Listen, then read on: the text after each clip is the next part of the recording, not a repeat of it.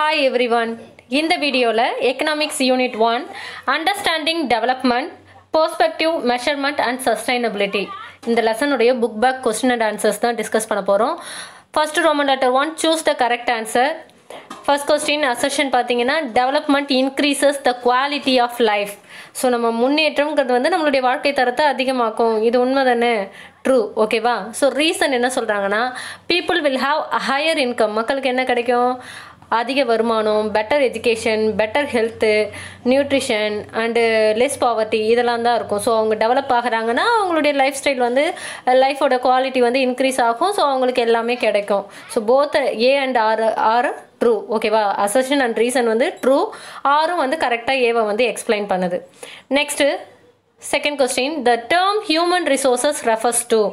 So human resources அப்படின்னா மனித வளம். ஸோ இந்த மனித வளம்ங்கிறது வந்துட்டு நம்ம இன்வெஸ்ட்மெண்ட் ஆன் புவர் பீப்புள்னு சொல்ல மாட்டோம். அதே மாதிரி நம்மளுடைய அசட்ஸும் கிடையாது, எக்ஸ்பெண்டிச்சர் கிடையாது. ஸோ அப்படின்னா என்ன அப்படின்னா கலெக்டிவ் எபிலிட்டிஸ் ஆஃப் பீப்புள், மக்களுடைய ஒட்டுமொத்த எபிலிட்டியும் தான், திறமையும் தான் நம்ம என்னன்னு சொல்கிறோம்னா ஹியூமன் ரிசோர்ஸ் அப்படின்னு சொல்கிறோம். Okay, next third question, for comparing development between countries the dash is considered. So இப்போ ஒரு நாட்டுக்கும் இன்னொரு நாட்டையும் நம்ம கம்பேர் பண்ணுறோன்னு வச்சுக்கோங்களேன், டெவலப்மெண்ட் பேஸ் பண்ணி அவங்களுடைய க்ரோத், இன்கம், எக்ஸ்பெண்டிச்சர், சேவிங் எதை வச்சு கம்பேர் பண்ணுறோம் அப்படின்னா அவங்களுடைய இன்கம் வச்சு தான். ஓகேவா? ஸோ அந்த இன்கம்மை வச்சு தான் அவங்கள வந்து நம்ம கம்பேர் பண்ணி பார்க்குறோம். Next, dash is considered a true measure of national income. So இந்த கொஸ்டின் வந்து ட்ரூ மெஷர் ஆஃப் அப்படின்னு வந்துருச்சுனாலே நமக்கு ஞாபகம் வர வேண்டியது என்என்பி. ஆவரேஜ் இன்கம்னு வந்துச்சு அப்படின்னா நமக்கு ஞாபகம் வர வேண்டியது பிசிஐ, பர் கேபிட்டா இன்கம்ங்கிறது ஞாபகம் வரணும். உங்கள் மைண்டில் இந்த கீயை வந்து செட் பண்ணிக்கோங்க. So true measure of national income, நம்மளுடைய நேஷ்னல் அவுட்புட் எது அப்படின்னா என்என்பி, நெட் நேஷ்னல் ப்ராடக்ட். இதே வந்துட்டு ஆவரேஜ் நெக்ஸ்ட் கொஸ்டின்ல இருக்கு பாருங்க, the dash income is also called per capita income. Average income தான் per capita இன்கம்னு சொல்கிறோம். Okay, next, which one of the following country is not a G8 country? G8 country அப்படின்னா group of 8 countries. ஓகேவா? So இதில் G6 country, G7 countries அப்பப்போ வந்துட்டு countries எல்லாம் ஒன்றா சேர்ந்து ஒரு அமைப்பு வந்துட்டு உருவாக்கும்.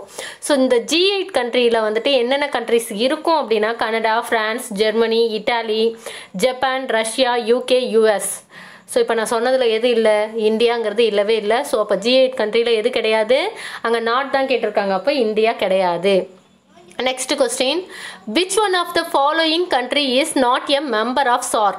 SAARC மெம்பர்ஸ் எந்த கண்ட்ரி இல்லை? ஸோ SAARCக்கு வந்து நான் ஒரு ஷார்ட்கட் கீ சொல்லியிருப்பேன், பெயின் எம்பிபிஎஸ்ன்னு ஞாபகம் வச்சுக்கோங்க. பெயின் வந்து யார்கிட்ட போவோம்? எம்பிபிஎஸ், டாக்டர்கிட்ட போவோம் இல்லையா? ஸோ பெயின் எம்பிபிஎஸ்ன்னு ஞாபகம் வச்சுக்கோங்க. B for Pakistan, A for Afghanistan, I for India, N for Nepal, அடுத்து M for Maldives, B for Bangladesh, B for Bhutan and S for Sri Lanka. ஓகேவா? ஸோ இப்போ இதில் எது இல்லைன்னு பாருங்கள். பெயின், பிஏஐஎன், எம்பிபிஎஸ், இங்கே சீனுங்கிறது ஒன்று கிடையாது. ஸோ சைனா கிடையாது. ஸோ சைனாங்கிறது தான் இங்கே கரெக்டான answer. Next 8th one, assertion, net product, net national product. ஓகேவா? என்என்பி அங்கே நேஷ்னல்ங்கிறது மிஸ் ஆகுது. Net national product is considered as a true measure of national output. Correct தான், அதை தான் நம்ம நேஷ்னல் இன்கம்னு சொல்கிறோம். So both A and R are true. R வந்து ஏவை எக்ஸ்பிளைன் பண்ணுது. கிளியர்.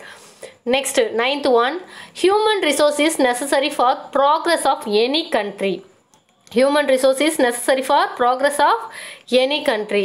ஸோ இதில் பார்த்தோம் அப்படின்னா கரெக்டு தான். ஹியூமன் ரிசோர்ஸ் வந்துட்டு ஒவ்வொரு நாட்டோட முன்னேற்றத்துக்கும் தேவை. நெக்ஸ்ட் ரீசன் பாருங்கள், investment in education, health of people can result in high rate of returns in future for country. So அப்போ நம்மளுடைய ஹியூமன் ரிசோர்ஸ் வந்துட்டு ரொம்ப முக்கியம். மற்ற எல்லாத்த விட மனித வளங்கிறது ரொம்ப முக்கியம். அதுதான் ஒரு நாட்டோட வளர்ச்சிக்கு முக்கியம். அதனால தான் எஜுகேஷன்லேயும் மக்களுடைய ஹெல்த்துக்காகவும் நிறையவே வந்துட்டு என்ன பண்ணுறாங்க, ஸ்பெண்ட் பண்ணுறாங்க. ஏன்னா ஃப்யூச்சரில் வந்துட்டு அவங்க ஹெல்த், அவங்களுக்கு நல்ல உடல்நலம் இருந்து நல்ல எஜுகேஷன் இருந்தால் அவங்களால நிறைய ப்ரொடக்ஷன் இருக்கும், ப்ராஃபிட் இருக்கும். So both A and R are true. R explains A. Next, Human Development Index HDI does not take into account the following dimension in its calculation. So இது வந்துட்டு ஹெல்த்தை பார்க்கும், எஜுகேஷனை பார்க்கும், இன்கம்மை பார்க்குமே தவிர ஆனா பெண்ணா அப்படிங்கிற ஜெண்டரை வந்துட்டு என்ன பண்ணாது, பார்க்காது. கால்குலேஷன் அப்போ ஆண்னா ஒன்று பெண்ணா ஒன்றுன்னு எடுத்துக்கிறது கிடையாது. ஸோ ஜெண்டரை கால்குலேஷனில் எடுத்துக்கிறது கிடையாது. Next 11th one, among the following state, which state have the literacy rate 2011 higher than national average. So இது தெரியணும் அப்படின்னா நீங்கள் அந்த டேபிளில் பார்த்து கம்பேர் பண்ணி பார்த்துருக்கணும். ஓகேவா? ஸோ உங்களுடைய புக்கில் பேஜ் 288 வந்துட்டு என்ன இருக்குன்னா ஒரு டேபிள் இருக்கும். அந்த டேபிளில் பார்த்தீங்க அப்படின்னா 2011 லிட்ரஸி ரேட் பார்த்தீங்க அப்படின்னா என்ன இருக்கும் அப்படின்னா ஆந்திர பிரதேஷ் 67, நான் பாயிண்ட்லலாம் சொல்ல, 67, கர்நாடகா 75 இருக்கும், அண்ட் தென் கேரளா 94 இருக்கும். ஸோ இங்கே கேரளா கிடையாது, நமக்கு ஆந்திர பிரதேஷ், உத்தரப்பிரதேஷ், தமிழ்நாடு இது மூணுத்தில் எது வந்துட்டு நேஷ்னல் ஆவரேஜை விட ஹையராக இருக்கும்னு பார்க்குறோம். நேஷ்னல் ஆவரேஜ் 74 இருக்குது. ஸோ நேஷ்னல் ஆவரேஜ் 74, அதை விட அதிகமாக எதில் இருக்குன்னு பார்ப்போம். ஆந்திர பிரதேஷ் என்ன இருக்குன்னா 67, ஸோ கிடையாது. உத்தரப்பிரதேஷ் பார்த்தோம் அப்படின்னா 69, அதுவும் கிடையாது. தமிழ்நாடு பார்த்தீங்க அப்படின்னா 80. ஸோ நம்மளுடைய நேஷ்னல் ஆவரேஜ் 74, தமிழ்நாட்டுக்கு வந்துட்டு 80 இருக்குது. ஸோ அப்போ தமிழ்நாடு தான் வந்து இங்கே கரெக்ட் ஆன்சர். நெக்ஸ்ட்டு செக்ஸ் ரேஷியோனாலே என்ன அர்த்தம் அப்படின்னா இப்போ வந்துட்டு பாப்புலேஷனை வச்சு நம்ம கால்குலேட் பண்ணுறோம். ஸோ ஃபீமேல் மேல் வந்துட்டு எவ்வளோ இருக்காங்க அப்படிங்கிறது தான் நம்ம என்னென்னு சொல்கிறோம்னா செக்ஸ் ரேஷியோ அப்படின்னு சொல்கிறோம். ஓகேவா? Next இன்டர்ஜென்ரேஷனல் equality is என்ஷூர்டு under the process of economic development. So இந்த ஈக்வாலிட்டிங்கிறது வந்துட்டு இந்த இன்டர்ஜென்ரேஷனல் ஈக்வாலிட்டிங்கிறதெல்லாம் எதில் தான் பார்க்குறோம் அப்படின்னா எக்கனாமிக் டெவலப்மெண்ட்டுக்குள்ளே தான் வந்துட்டு இது எல்லாத்தையுமே வந்து கன்சிடர் பண்ணுவாங்க. Next find the odd one. Solar energy, wind energy, paper, natural gas. So இப்போ வந்துட்டு இதில் எது வந்துட்டு ஆட் ஒன் கெஸ் பண்ணுங்கள். Solar energy, wind energy, paper, natural gas. So இங்கே வந்து பேப்பரும் கிடையாது, நேச்சுரல் கேஸ் தான் ரைட் ஆன்சர். இங்கே பேப்பர்னு இருக்குது. ஓகேவா? ஸோ இங்கே என்ன தான் கரெக்டான ஆன்சர் அப்படின்னு பார்த்தீங்கன்னா பேப்பர் கிடையாது, நேச்சுரல் கேஸ் தான். ஏன்னா solar energy, wind energy, paper இது மூணுமே ரினியூவபிள் ரிசோர்ஸ். நான் ரினியூவபிள் ரிசோர்ஸ் தான் என்ன அப்படின்னா நேச்சுரல் கேஸ். ஸோ ஆன்சர் வந்துட்டு natural gas. Next one, dash is the state with highest installed solar capacity in India. So எந்த ஸ்டேட்டில் அதிக அளவு வந்து சோலார் கெப்பாசிட்டி இருக்குது அப்படின்னா தமிழ்நாட்டில் தான். Next, dash resources are those which will get exhausted after year of use. So கொஞ்சம் வருஷம் நம்ம யூஸ் பண்ணோன்னா எந்த ரிசோர்ஸ் வந்து வீணாக போயிடும், திரும்ப வராது அப்படின்னா அது நான் ரினியூவபிள் ரிசோர்ஸ். ரினியூவபிள் ரிசோர்ஸில் நம்மளால் புதுப்பிக்க இயலும், நான் ரினியூவபிள் தான் திரும்ப வராது. Thermal plants emit large quantity of carbon di oxide. So thermal plant அதாவது வந்துட்டு அனல் மின் நிலையத்தில் பார்த்தோம் அப்படின்னா அதிக அளவில் எது வெளியிடும் அப்படின்னா கார்பன் டை ஆக்சைடு வெளியிடும். அந்த கார்பன் டை ஆக்சைடு என்விரான்மெண்ட்டை பொல்யூட் பண்ணும். Next, ஃபில்லிட் economic progress of any country. ஒரு கண்ட்ரியோட எக்கனாமிக் ப்ராக்ரஸை தான் எக்கனாமிக் டெவலப்மெண்ட்னு சொல்கிறோம். So HRD, human resource development ministry, அந்த அமைச்சரகம் எங்கே இருக்குது, மனித வள மேம்பாட்டுத்துறை அமைச்சரகம் எங்கே இருக்குது அப்படின்னா ஹெட் குவார்ட்டர்ஸ் வந்து நியூ டெல்லியில் இருக்குது. The state having higher literacy rate. So ஒட்டு மொத்தமாக ஹையர் லிட்ரஸி ரேட் என்ன அப்படின்னா கேரளா, அங்கே தான் 94 இருக்குது.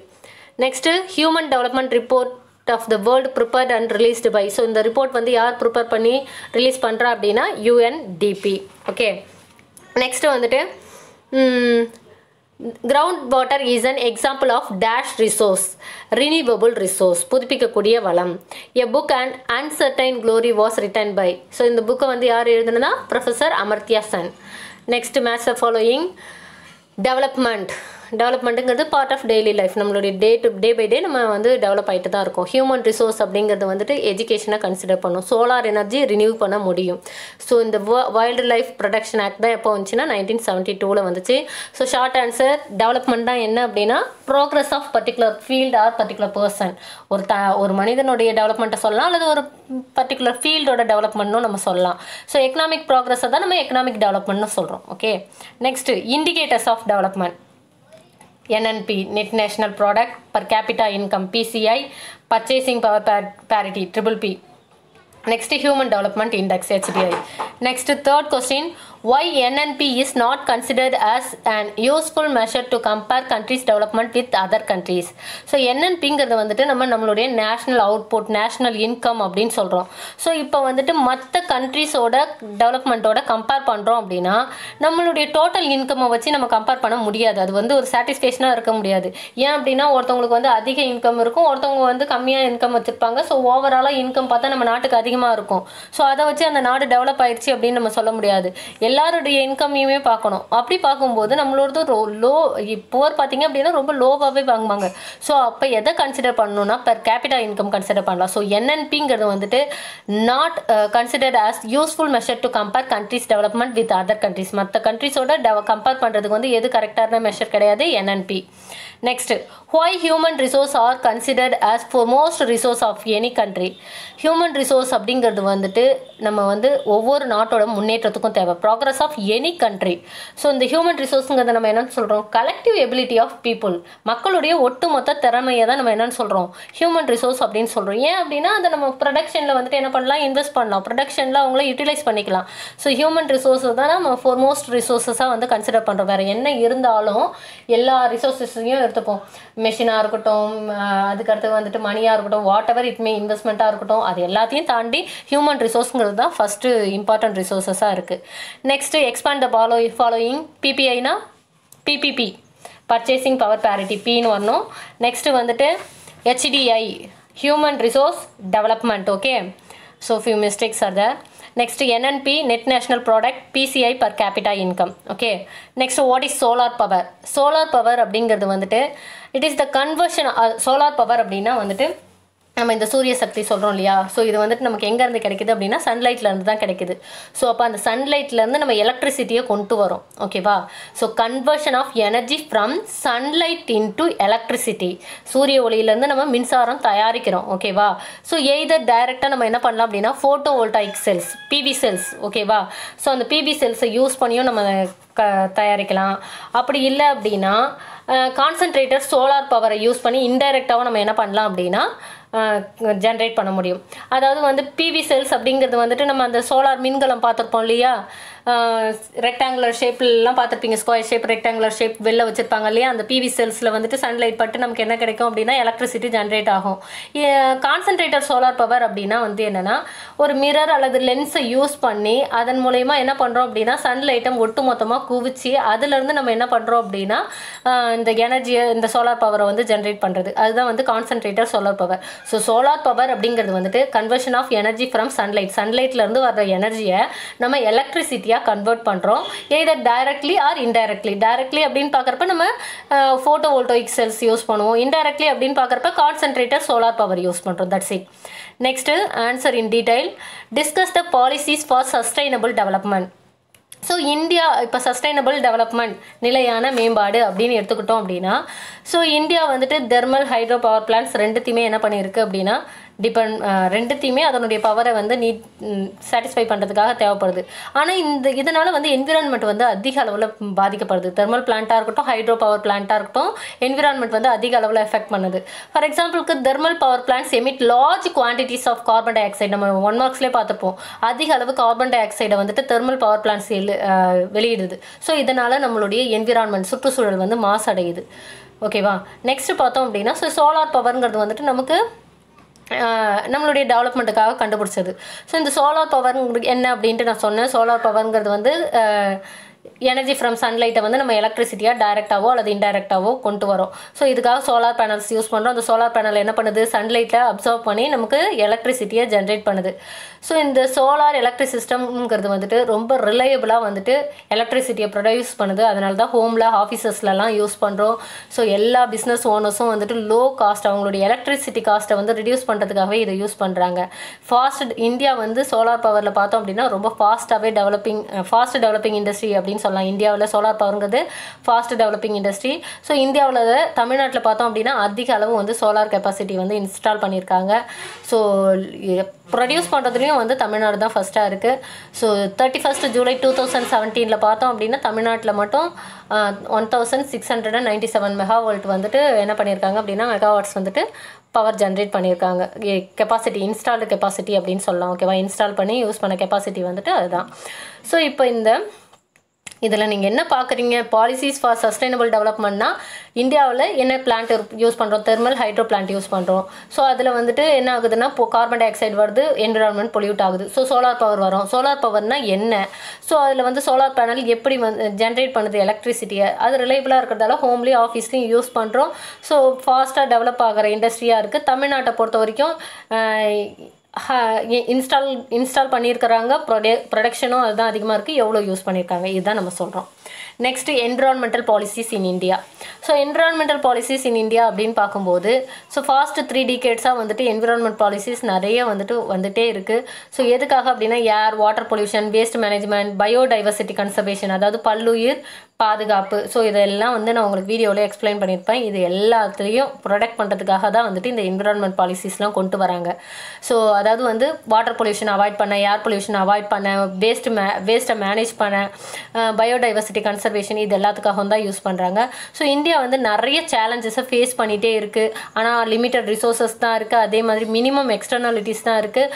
கிளைமேட்டும் நமக்கு ஏற்ற மாதிரி இல்லை, அன்சர்டைன் கிளைமேட்டாக தான் இருக்குது. ஸோ இதில் ஒரே வே என்ன அப்படின்னா சஸ்டைனபிள் டெவலப்மெண்ட் மூலயமா தான் நம்ம எல்லாத்தையும் சால்வ் பண்ணி வர முடியும். சுப்ரீம் கோர்ட் நிறைய ஜட்ஜ்மெண்ட், நிறைய சேஞ்சஸ்லாம் கொண்டு வராங்க என்விரான்மெண்ட்டை ப்ரொடெக்ஷன் பண்ணுறதுக்கு. ஆர்டிகல் 51A of Gல பார்த்தோம் அப்படின்னா ஒவ்வொரு சிட்டிசனுடைய கடமை என்ன அப்படின்னா to protect and improve the natural environment.